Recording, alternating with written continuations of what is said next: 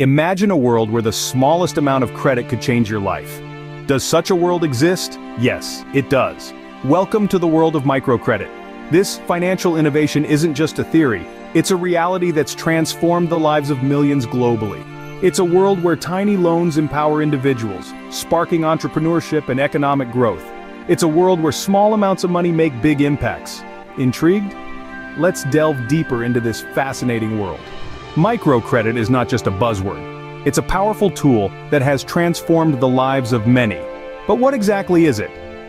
At its core, microcredit is a financial innovation that extends small loans, often without collateral, to individuals who traditionally lack access to banking services. It's a lifeline for those at the bottom of the economic pyramid, providing them with the means to start or expand small-scale businesses. The concept of microcredit finds its roots in the mid-20th century, but it was Professor Muhammad Yunus of Bangladesh who brought it into the mainstream in the late 70s. He founded the Grameen Bank with a novel idea: to trust the poor to repay their loans. He believed that credit is a fundamental human right, and that even the impoverished, when given a chance, can work their way towards economic self-sufficiency. Here's how it works. Microcredit institutions, or MCIs, provide small loans, often in the range of $50 to a few $100s, to individuals or groups. These loans are primarily used to fund income-generating activities, like buying a sewing machine for a tailor or seeds for a farmer. The borrowers then repay the loans, usually with interest, over a set period. The purpose of microcredit is twofold. First, it provides financial services to those who are overlooked by traditional banks due to their low income or lack of collateral. Second, it empowers these individuals, particularly women, by giving them the means to control their economic destiny. Unlike traditional banks that require collateral and a good credit history, microcredit relies on trust and community pressure. Borrowers often form groups, and if one member fails to repay, the entire group can be denied future loans. This communal responsibility ensures high repayment rates and keeps the system sustainable. Microcredit has its critics, but there's no denying its transformative power. It has given millions the chance to break the cycle of poverty and has encouraged entrepreneurial spirit in some of the world's most disadvantaged communities. Now that we've understood what microcredit is, let's examine its impact through a real-life case study. The story of microcredit cannot be told without mentioning Bangladesh, a country that has become a beacon of hope in the world of microfinance. In the heart of Bangladesh, an extraordinary tale unfolds. A tale about the power of microcredit and a bank that dared to do things differently. This is the story of the Grameen Bank, a groundbreaking institution that has changed the lives of millions. The Grameen Bank was founded in the late 20th century by Muhammad Yunus, a man with a vision. He saw the potential in the poor, the underprivileged, the overlooked. He believed that with the right support, they too could become entrepreneurs, business owners, drivers of their own destiny. And so, he set out to provide that support in the form of microcredit. Microcredit, as provided by Grameen Bank, is not just about lending small amounts of money, it's about belief, trust, and empowerment. The bank lends to the poor without requiring any collateral, a radical departure from the norm. This is a leap of faith, a belief in the potential of the borrowers, and it's this belief that has been the driving force behind the success of the Grameen Bank. Over the years, the Grameen Bank has empowered countless individuals, particularly women. In a country where women often face barriers to economic participation, microcredit has been a game changer. It has given them the means to start their own businesses, to generate income, to provide for their families. It has given them independence, confidence, and the ability to shape their own futures. But the impact of the Grameen Bank goes beyond individual empowerment. It has also contributed to poverty alleviation on a significant scale. By providing microcredit, the bank has enabled the poor to create their own sources of income. This has not only improved their living conditions, but has also stimulated economic growth at the grassroots level. In turn, this has had a ripple effect, benefiting the broader economy of Bangladesh. Of course, the journey has not been without challenges. There have been setbacks and obstacles along the way, but the Grameen Bank has persevered, driven by its mission to alleviate poverty and empower the poor. As we look at the Bangladesh experience, we see the transformative power of microcredit. We see how a simple concept, backed by belief and commitment, can bring about profound change. We see how a small bank in Bangladesh has touched the lives of millions, and in doing so, has become a beacon of hope in the world of microfinance.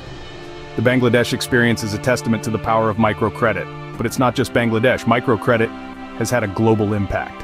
From Asia to Africa, from Europe to the Americas, the microcredit revolution is sweeping across the globe. So, what's the global impact of this financial phenomenon? Well, it's multifaceted, and it's making a world of difference. Let's start by looking at poverty alleviation.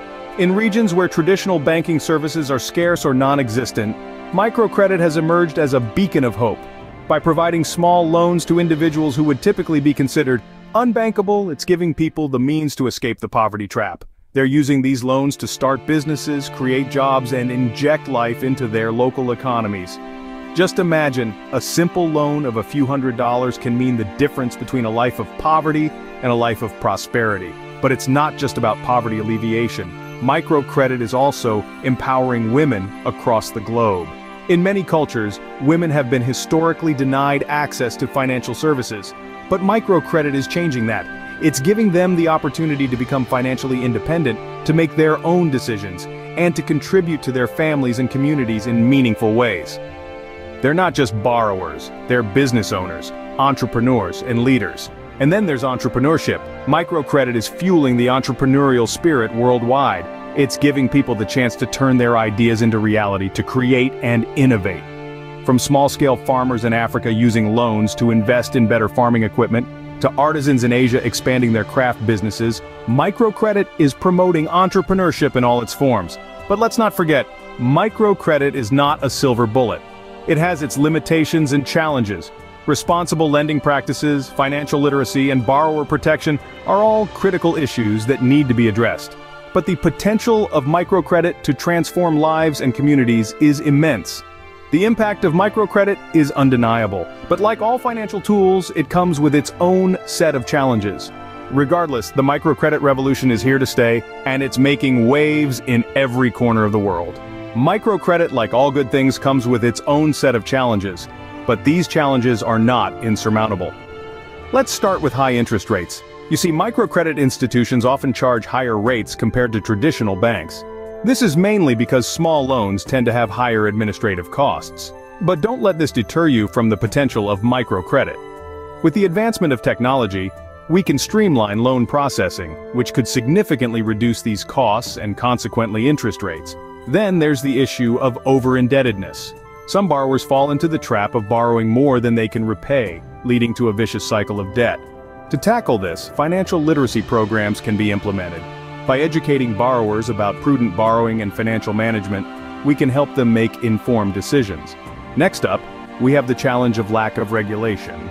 In some regions, microcredit operates in a regulatory gray area. This lack of oversight can lead to exploitation of borrowers and other unethical practices. But we can overcome this. By advocating for clear and fair regulations, we can ensure that microcredit institutions operate in a manner that safeguards the interests of the borrowers. Now, let's talk about the future of microcredit. Technology is paving the way for exciting developments. Imagine a world where microloans can be dispersed and repaid through mobile phones. A world where credit scoring algorithms help identify credit-worthy borrowers in remote areas. These are not far-fetched fantasies, but realities that are within our grasp. You see, despite the challenges, the potential of microcredit is immense. With the right strategies and technological advancements, we can overcome these hurdles and bring about a world where financial inclusion is not just a buzzword, but a reality. The world of microcredit is filled with possibilities. It's a world where the smallest credit can make the biggest difference, and that's a world worth living in. So, there you have it. The world of microcredit in a nutshell. We've journeyed from its inception to its global impact, touching on the Bangladesh experience and pondering the challenges and future prospects of this financial tool. We've seen how microcredit, often a lifeline for those underserved by traditional banking, can foster entrepreneurship and alleviate poverty. Remember, even the smallest credit can make a big difference. Until next time, keep exploring the world of finance. If you enjoyed this video, please like, share, and comment. Don't forget to subscribe to the channel and hit the notification bell to keep up with the latest content.